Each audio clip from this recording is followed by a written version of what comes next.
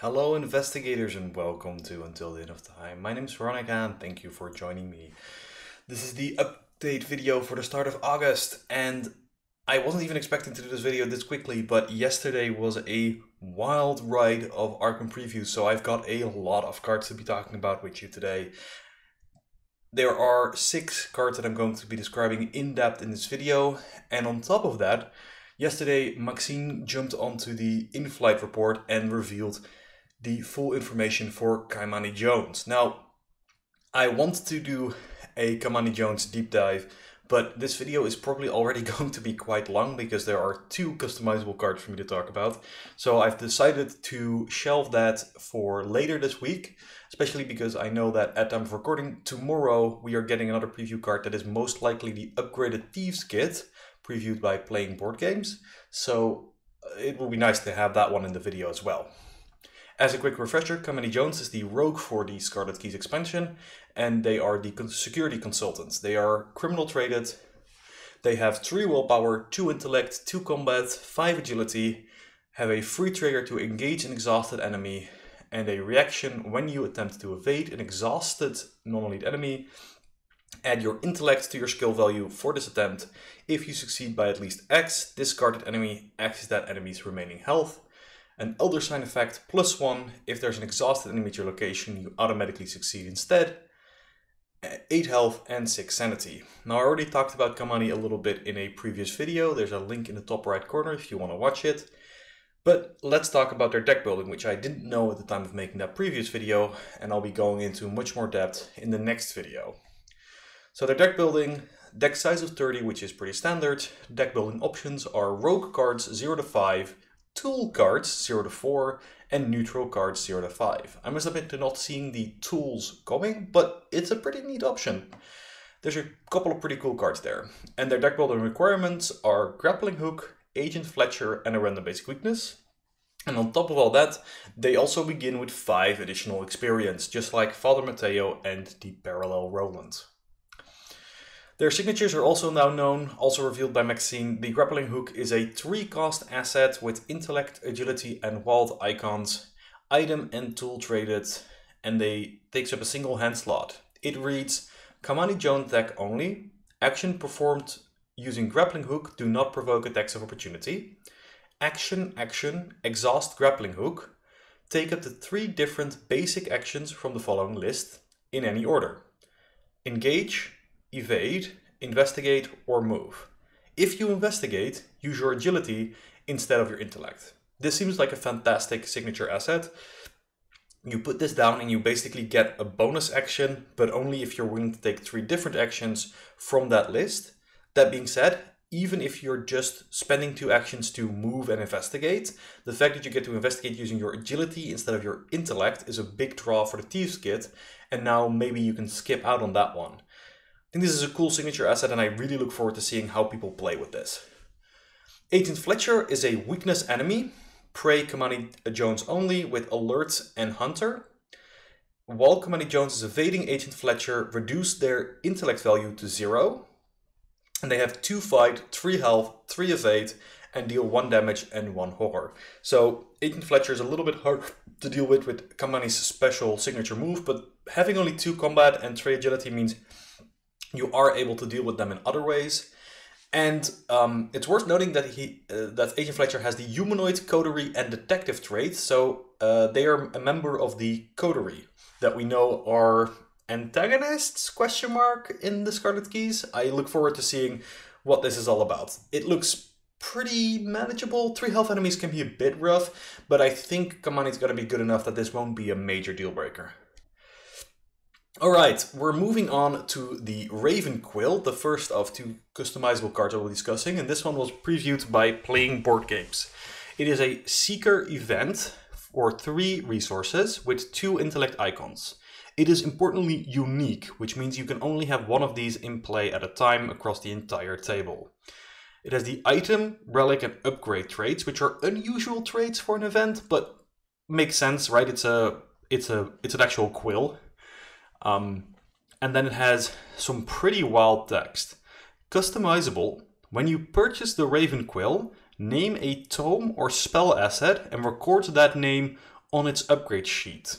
So this is where having that upgrade sheet just makes so many more things possible. So this upgrade only applies to a single named tome or spell asset. There are a couple of ways to finick with that, but short version is you have to pick which tome this is or spell this is upgrading, because then you can only attach this to the name asset you control when you play it, and then it has a reaction ability when you resign or the game ends.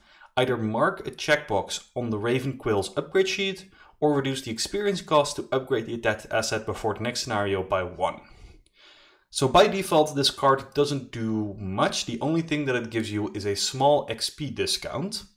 Paying 3 resources for 1 XP is actually not even the worst. It's not like an XP engine or anything, but you could name Old Book of Lore and then attach this to your Old Book of Lore for 3 resources, at which point at the end of the game you could upgrade it from the level 0 version to the level 3 version, paying only 2 experience. That's, it's pretty nice.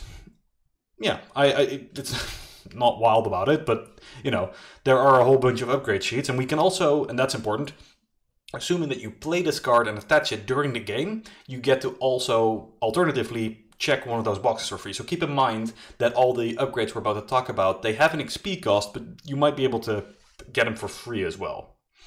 And so the first upgrade is Living Quill. Living Quill reads, using the attached asset's action abilities does not provoke attacks of opportunity. I think this is a pretty neat ability. Obviously, you try not to use action abilities on tomes that much while you're engaged with enemies anyway, because enemies bad. So I don't find myself often having this problem, but I did recently play the Otherworld Codex, a tome from the Dream Eaters campaign, which has the ability to discard treacheries or enemies from the encounter, or from play, if you can find another copy of them in the top of the encounter deck. And multiple times over the course of that game, I had to take an attack of opportunity from an enemy engaged with me to find another copy of that enemy from the encounter deck and discard the enemy engaged with me. Having this upgrade to make it no longer attack me is actually pretty nice, and I would like that upgrade. So yeah, would have to name the Otherworld Codex, of course, for that, which I don't know how many of the other abilities are worth it for that, but we'll have to see. Next up, we have Spectral Binding. Attached asset does not take up any slots.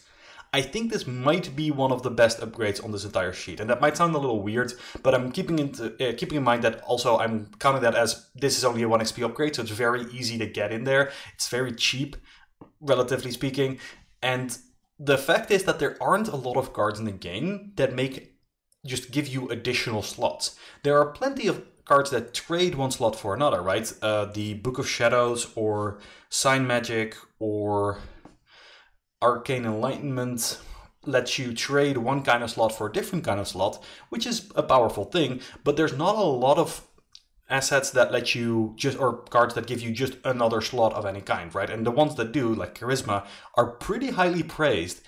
And this just lets you get one more, typically hand slot, although it also works on spells, so it could also be another arcane slot for you to play with on top of everything else. Now, 3 cost is expensive, but having the ability to run with more tomes is really good. So yeah, I think this is a very strong ability, relative to the fact that it only costs 1 XP. Obviously, the higher XP upgrades are more impactful, but they also cost more.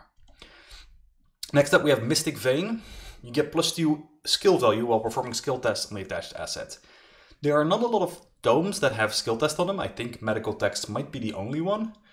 But that doesn't mean that this is not a useful upgrade for Medical Text, or in fact all those spells, because this is a tome or spell asset that you can attach this to, and getting a +2 on any spell asset that you've named with this seems pretty good. Of course, you are limited to a single named asset, so it's not that flexible. You really gotta pick your poison, unless you get the Endless Inkwell upgrade, which lets you name 2 more tome or spell assets. So this way, we can pick a whole bunch of different spells or different tomes and have a little set. Without any of the other upgrades, this just gives you more experience, and actually seems like potentially a kind of fun upgrading pattern for an entire campaign, right? You start out naming, say, Shriveling, and then you upgrade that with the Raven Quill discount when you've got it in play at the end of the game. And then once you've run out of Shriveling upgrades, you use the ability to get the free ticks on Endless Inkwell, at which point you start upgrading whatever other cards you name. That works better in campaigns that have a lot of scenarios, thinking of Edge of the Earth, and I think Forgotten Age has an extra scenario here and there as well. But it also works very well with Down the Rabbit Hole, the Mystic Permanent from Edge of the Earth, which reduces the cost of upgrades. Stacking that with the Raven Quill seems quite nice. You get a lot of free XP upgrading your toolkit. Next up we have Energy Sap, another very powerful ability that that gives the Raven Quill a new ability, free trigger and exhaust the Raven Quill, move one secret or charge from an asset you control to the attached asset. So this is a very powerful ability if it is attached to a very powerful tome or spell that can use more charges or more secrets. And one that specifically came to mind for me is the Narcotic Manuscripts. I really like that card, but it is really held back by the fact that it only gets 3 uses. Now each of those uses means that you can potentially have a skill test where you don't have to reveal any Chaos Tokens, which is obviously a very powerful ability, but only getting 3 secrets for 5 cost is very expensive. However, with the Raven Quill, we can use secrets from a card like Forbidden Knowledge or the Schaffner's Catalog, which are very cheap 0 XP cards that have a lot of secrets on them, to power up Narcotic Manuscripts. So I really like this card, I really like this upgrade. I really think it's going to enable some cool strategies. For charges, I'm a little unsure what a good charge battery would be. There's not a lot of spells that come in with a lot of charges that are very cheap. I can only think of a couple. But I am thinking that there are a couple of other assets, like the skull, the crystal skull? I don't quite remember what it's called. The one that from Forgotten Age, that whenever something dies, you get a charge on it. That one might work with this as well. So I think there's a lot of utility here, and I think people should really experiment with this upgrade. The next one is Interwoven Ink. After you resolve an action ability on the attached asset, you may exhaust the Raven Quill to ready another asset you control. Now note, because this exhausts and the Energy Sap exhausts, you're only probably going to want to get one of those two, not both. This upgrade seems fantastic, seems very strong. Basically, you get a free ready on any asset you control once per turn, assuming you can activate that action ability every turn. Now, if you're Daisy and you have an old book of lore, I'm pretty sure most of you will have played that deck at some point because it's just like such an Arkham classic. You're just going to have Old Book of Lore Daisy and you're just going to get a free ready every single turn of the game. That's so good. That's fantastic. So it's not even restricted to like another tome set, another spell set, you just anything, right? Allies, covenants if you're doing blast and curse stuff. I literally haven't figured out all the best synergies because there are so many things you can do when you can ready any asset in the game.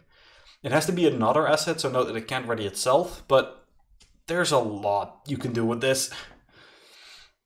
And then finally we have Supernatural Record, which is a 4 XP upgrade or 4 box upgrade. When you play the Raven Quill, instead of attaching it to the name asset, you may search your deck, discard pile and hand for a copy of the name asset and play it. Then attach the Raven Quill to it. And you do have to pay the cost when you do that. So this seems like an interesting upgrade when you have one very powerful tome in your deck. The Necronomicon comes to mind because it's a limit 1 per deck. Because this becomes a tutor, right? You can have 2 copies of the Raven Quill in your deck and they become search facts that let you find your most powerful upgrade.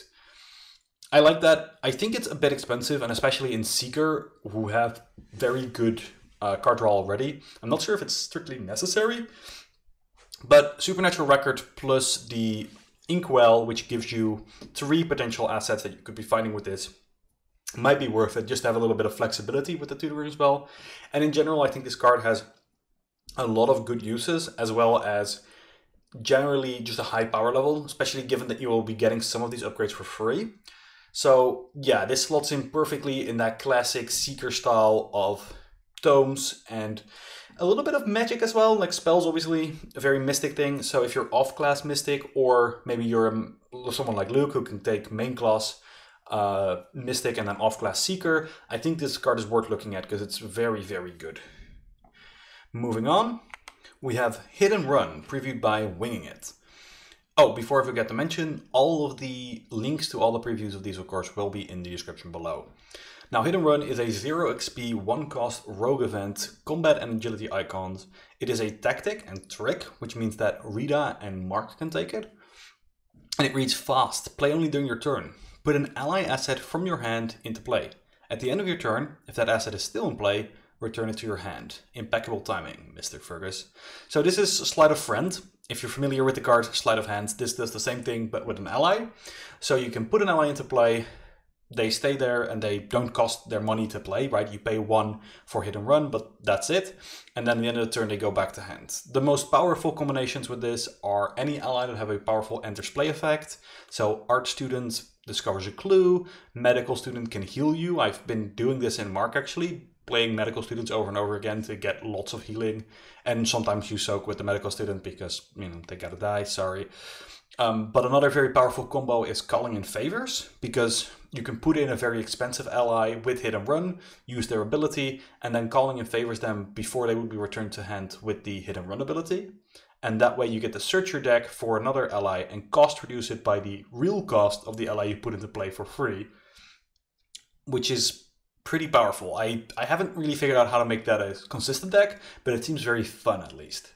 Finally, I did want to mention Gregory Gry. I haven't played Gry with hit and run yet, but it seems kind of cool to put in Gregory Gry for free and then try to get as much money out of him as quick as possible before he goes back to hand, at which point you can use the money you just got from him to put him into play for real and repeat the process. So that seems like a good way to get rich. I think this is a pretty effective card. Obviously, Charlie Kane is going to like it. He's the ally guy.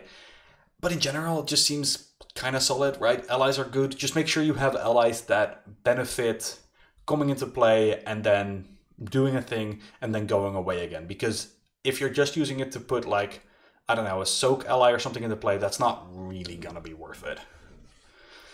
Next up, we have the Tool Belt, previewed by Drawn to the Flame. It is a 2-cost 0 XP neutral asset with a willpower icon, item and clothing trait. Each attached asset takes up no slots, and its text box is treated as if it were blank, except for traits. Free trigger, exhaust Tool Belt, choose one, attach a tool asset in your play area to Tool Belt, switch a tool asset in your play area with an attached asset, or detach an attached asset. It takes up a body slot. So this is a body slot asset that can take any amount of tool assets. There's no limit on the number of cards you can attach to this, but any assets that are attached don't do anything. They're just blank and they have they take up no slots. So this is a very interesting card. I'm going to be talking a lot more about tools in the upcoming Kamani video, so stay tuned for that one. I won't go into too deep on this one right now, but what I think is kind of crucial to talk about is there is this kind of level of too many assets, and you see this a lot with Bandolier decks, right? Any deck that wants Bandolier is already running a bunch of assets because they're running enough weapons that it's going to be a problem. And so I think Tool Belt is probably the same, where if you're playing a whole lot of tools to the point where you feel like Tool Belt is a good inclusion, you're now running a lot of assets. But on the other hand, I think tool decks are more likely to be scavenging decks, because a lot of tools work very well with scavenging and a lot of the tools are in Survivor. So that makes me think that it's a little bit easier to have a lot of assets and then get them back out of the discard pile, do shenanigans with them. So I'm a little bit more inclined to think that a Tool Belt deck that runs a lot of assets is less likely to run into those issues, but you still have to be very aware that a deck that runs a lot of assets can be kind of slow and clunky. The other thing is, I think for this card to be worthwhile, you really have to be using bigger assets, ones that take up multiple slots like Chainsaw, or assets that you don't need except in very specific circumstances. One of the things I'm thinking about is the Ice Pick deck probably wants this to hide the Ice Picks under whenever it can scavenge one back. So it can scavenge both the Ice Picks back, put them safely under Tool Belt, and then whenever it's time to crack out those extra deductions or maybe extra vicious blows, you can pull those out from under there and use them. The fact that it's exhaust, and so you can only put in one or take one out or both, but only one per turn, is kind of tricky. I think you're going to have to be careful managing that, because I think it's very easy to end up in a situation where you have a Tool Belt with 4 tools underneath it, and then you're going to have 3 turns where most of those cards don't do anything. And that's not really a good way to win a game of Arkham. And then next up, the second customizable card of the day. It's also Seeker. It is a 2-cost event with a single intellect icon, talent and science traded, customizable, limit 1 per investigator, forced. At the start of the round, choose one of the following criteria for this round. You fail a test by 2 or more, or you succeed a test by 3 or more. Sorry, not 2 or more, 3 or more. When the chosen criteria is met, you may exhaust empirical hypothesis to add 1 evidence to it, and then a free trigger, spend 1 evidence to draw 1 card. There's no limit on that last one. So if you have a bunch of evidence sitting on this, you can just spend it all and draw a whole bunch of cards. I think this card is already quite strong without taking the whole customizable thing into account. Because simply put, succeeding at a test by 3 or more, or failing a test by 2 or less, or 2 or more, whichever one you're more likely to do in a turn, isn't that hard to set up, at which point you just draw an extra card every turn. We've seen with cards like Lucky Cigarette Case how powerful just getting an extra card every turn is. Lucky Cigarette Case literally, I think, was the reason the rogue class got like played, because it was so good to get all those cards and go through your deck very quickly. And this just is a slotless Lucky Cigarette Case in a sense. Obviously it's a little harder, but it's also not that hard, and customizable is going to add a lot more to this card. The 2 investigators I think that stand out the most to me, Min is not going to have any problem succeeding at a test by 3 or more. She wants to run lots of skill cards to commit to tests. Those are going to make her succeed a lot more than usual. And then you can use this to refill, so you can get more skills, especially if you need to clear the king in yellow. Meanwhile, Harvey is of course the guy who gets a bonus draw whenever you draw during the investigation phase. So using empirical hypothesis to trigger that seems very good. It doubles up the efficiency of your evidence. So yeah, I'm already quite high on this card, and let's talk about the upgrades. Starting with the last one, because I think it will help if we start with alternative hypothesis and then work our way to the top. Normally I start there, but this is a 4 XP upgrade. After you exhaust empirical hypothesis, you may resolve its force effect, choosing a criteria you have not chosen this round. Then ready it. So the way this works, at least the way I think it's supposed to work, is you can choose a different criteria every time, and then if you can complete that one, you can use it again. Now, the way it's worded actually doesn't say that you can't use the first criteria again, but I think it's kind of implied that you need to pick the different one. So for example, if you already succeeded the test by 3 or more, you now need to fail a test or 2 by 2 or more. Succeeding again by 3 or more shouldn't give you another evidence, I think. So at a baseline, this doubles up your evidence, assuming you can both succeed and fail a test in the right order, because that's important. Once you've locked in your effect, your criteria, you need to do that before you can do the next one. You can't just go, I'll get whichever one is convenient first and then try the other one. No, you have to sequence them. However, there's no limit on the number of criteria you can choose in a round, except for the fact that you can choose each one once. Which means that if we have more than 2 criteria, guess what some of the other upgrades are going to be, we can do this a lot of times.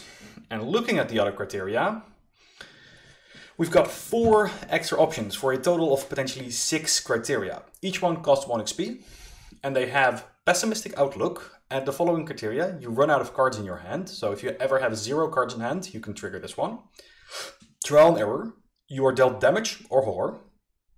Independent variable: you discard a treachery or enemy from play. And field research: you enter a location with 3 or more shroud. Out of these, I think that field research is probably the best one in most Seekers, especially when you're talking about characters like Ursula Downs or Monterey Jack, because they like moving a lot, and there's a lot of movement in Seeker. So with a card like Pathfinder, it'll be very easy to trigger this every single round, right? You might start with this one, and then assuming you have the alternative hypothesis, you then pick whichever other one you think you can manage. But I think the other ones are also pretty good. Forbidden Knowledge, Trial and Error works very well with cards like Forbidden Knowledge, which lets you take damage or horror on command, which is very important. I think if you're trying to guess if you can get a damage or horror, it's gonna be kind of tricky. You might get stuck with this not doing anything. But if you have cards that guarantee you'll take damage or horror, that's very good. Pessimistic Outlook is a bit tricky, but the fact that this is a free trigger, not kind of like a reaction or anything where you have to draw the cards, means that you could save cards on the hypothesis, go empty-handed for a couple of rounds to build up evidence, and then power, draw a whole bunch of cards and finish the scenario that way. And finally, independent variable is, yeah, that seems like it's gonna happen most turns, right? Keep in mind that it has to be a treachery enemy that's in play. So if you have a card like Rotting Remains that just is a revelation test and then discards, those I think don't ever end up in play, so that wouldn't trigger independent variable. But cards like Obscuring Fog or Locked Door and most enemies are going to end up in play, at which point discarding them or defeating them will get you your evidence. And then next up we have Peer Review, which I think is my favorite of these bunch. The chosen criteria is met if any investigator at your location meets it, instead of only you. Other investigators at your location may trigger the free triggered abilities on empirical hypothesis. So this turns it from kind of a weird minigame that you have to play to kind of a weird minigame that your entire team gets to play. Looking back at the 4 upgrades we just talked about, it becomes a lot more doable to have all 4 of these trigger in a round if you can share them with your team, right? One person is going to fail that test. One person is going to pass a test by 3 or more. One person is going to take some damage. One person is going to move in.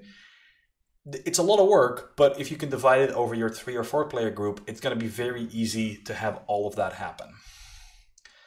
And then we have a couple more free triggers that we can use to spend the evidence on different things. The Research Grant gives you the ability to spend 2 evidence to reduce the cost of the next card you play this phase by 3. I really like this upgrade. I think it's quite good. One of the things that you can kind of fall into is because most economy takes actions to play, you can get kind of bogged down if you're drawing a lot of cards and you don't have a lot of fast economy, because you have to spend actions to play your economy cards to then be able to play all the other cards you're drawing. This solves that. 2 evidence is a lot. Those 2 evidence could have been 2 other cards. But if you have enough cards in hand, that's not really a problem and you just want to play stuff, this is a fantastic upgrade. On the other hand, Irrefutable Proof, a 3 XP upgrade, I think is a lot less good. For 3 evidence, you can discover 1 clue at your location. Now, that's not to say that testless clues aren't good. In fact, they're fantastic. But the problem that I'm having with it is, if you're a seeker who can take, higher XP seeker cards, and you have 3 evidence on this, just draw 3 cards and you'll find a way to get that clue, right? I think there are situations imaginable where this card is good, or where this ability is good, but a lot of the times you could also just put cards like Working Hunch in your deck, and those are also good in those circumstances. And then you don't have to spend 3 XP on this upgrade. I'm not saying this upgrade is terrible, but I'm just saying, compared to everything else, it feels weirdly balanced. I think making automatic clue discovery expensive is good, but making card draw very cheap is already, the ship is already sailed for me on that one. Like, there's a weird cost in that one. Anyway, I think the most excited I am for this card is a 10 XP build, so it's gonna be your full 10 XP, probably taking up the most of your deck space XP early on, but getting Trial and Error, Field Research, Peer Review, Research Grant, and Alternative Hypothesis, which means that we have 4 different criteria. You could swap out Trial and Error for Independent Variable if you think that one's more likely to trigger, and then you and your entire team can try to trigger them, and you can spend those to get card draw and economy. And I think it's pretty likely that you'll get like 3 criteria every single turn, which means that this is basically like playing Cryptic Research every turn. I think this card is really powerful. Honestly, I think it's probably a little bit too powerful, but we'll have to see. It's fun, right? I think that's one of the things for me. It's like, it's playing this fun little mini game, which changes what you're prioritizing in a game. And insofar that you can do that and still have fun and then draw a couple of cards, like, that's fine. I think it's probably more fuel on the Seeker Bonfire, but yeah, whatever. I mean, that ship is kind of sailed, I don't know. It's probably fine. Next up, we have Ghastly Possession, previewed by Optimal Play. This is a 1 XP Mystic skill card with a single wild icon. It is innate and spell traded. Innate is important, means Silas can take it. And after you commit Ghastly Possession to a skill test on an asset, choose 1. Place 1 Doom on that asset, Ghastly Possession gains 2 wild icons. Or if this test is successful, either remove 1 Doom from that asset or replenish half of its uses rounded down. I think this card is a fantastic bit in the Doom manipulation toolkit. So I've actually been playing a bit of Amani, and I've also been playing Marie recently, and I think both of them very much like this card, and the fact that it's 1 XP means it slides into both of them quite early on, which is nice. For Marie, the fact that you can put a Doom on an asset whenever you perform a skill test means that her bonus action is a little bit easier to trigger, because I've actually found that one can be a bit tricky if you don't build around it. Whereas the ability to remove Doom from your assets is very necessary if that's getting out of control. So having an extra safety valve there is very useful. I think in general the most powerful mode on this, however, is replenishing half the uses. This becomes kind of a recharge style card. And the fact that it doesn't say charges or anything like that, and it isn't restricted to an asset you control, means that you can potentially use this to refuel your teammates' assets as well. This is more relevant for Silas, who can take this, than it is for, I think, anybody else, because most mystics will probably have spells they want to recharge with this. But still, it's worth noting that if your teammate has a flamethrower, you can just throw this to them and give them back some extra ammo. I think replenish means it can't go over the normal max, but we haven't really seen any rules about replenish yet, so we'll have to see. And then finally, last card, very good, is Calculated Risk by the Whisperer in Darkness. It is a 0 XP rogue skill without skill icons, has Gambit and Faded traded, max 1 committed per test, commit only to a test you are performing of any type and only if it is your turn. Calculated Risk gains wild icon for each action you perform this turn, including this one, after this test ends, and your turn. So this card is sort of inverse Take the Initiative. Take the Initiative Guardian skill with 3 icons that gets fewer icons as actions are performed, which makes Calculated Risk interesting because it is not a treachery protection card, at least not most treacheries, but it is quite good at giving you a very powerful last action. In a sense, it's kind of like Payday. Payday is also, you get a bunch of resources at the end of your turn for each action you've performed. So if you've had a good turn, you get a money rebate. But for this card, it's more like you can have that big investigate or maybe a big firearm test at the end of your turn, but you have to kind of sequence it so that it will end your turn, because otherwise you're wasting your actions. One of particular note is be careful if you're playing Daredevil and this card. If you're taking a test during your turn and you Daredevil and you hit this, it's gonna end your turn whether you like it or not. You don't get an option to not commit that card. But you can easily mitigate that by only using Daredevil outside of your turn, or only as the last action anyway. That way you're pretty safe. And I think this card has some great meme potential. Just had to bring it up. It's just really funny. I'm imagining the situation where somebody with the shotgun makes sure that they are exactly the last action to walk into the room and shoot the guy, and then out of fail. So yeah, I look forward to seeing some memes. If you have some fantastic meme plays with Calculated Risk, let me know. Finally, a quick one on Frozen in Fear. So recent FAQ update, or at least question asked to FFG, is that tests that are at the end of your turn are still considered to be part of your turn. So Calculated Risk should be able to be committed to Frozen in Fear, but keep an eye out. That might change. That might not be entirely correct. I think it is correct, but you know, check the FAQ. We're expecting an update very soon.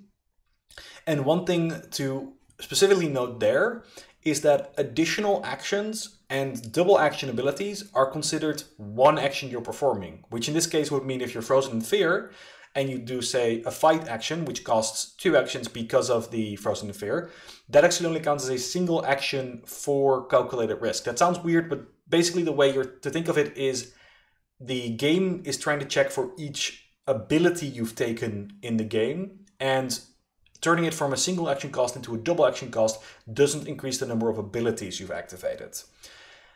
So try to be careful. I think Frozen in Fear, I think Calculated Risk is a fantastic Frozen in Fear utility bit, and because it's a 0 XP rogue card, you can always adaptable it in. So that seems very good, right? You just get, whenever you know that there's Frozen in Fear in the next scenario, you just put these in and then you have an out.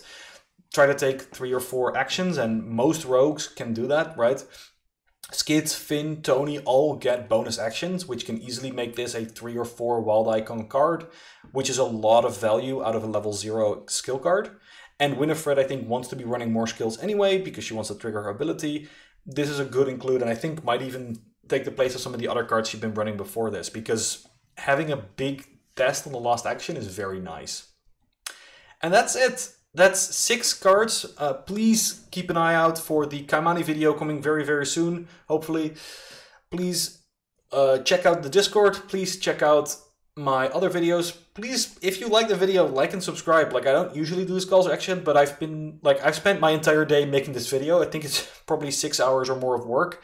So I hope you enjoy it. Thank you very much for watching, and I'll be seeing you until the end of time.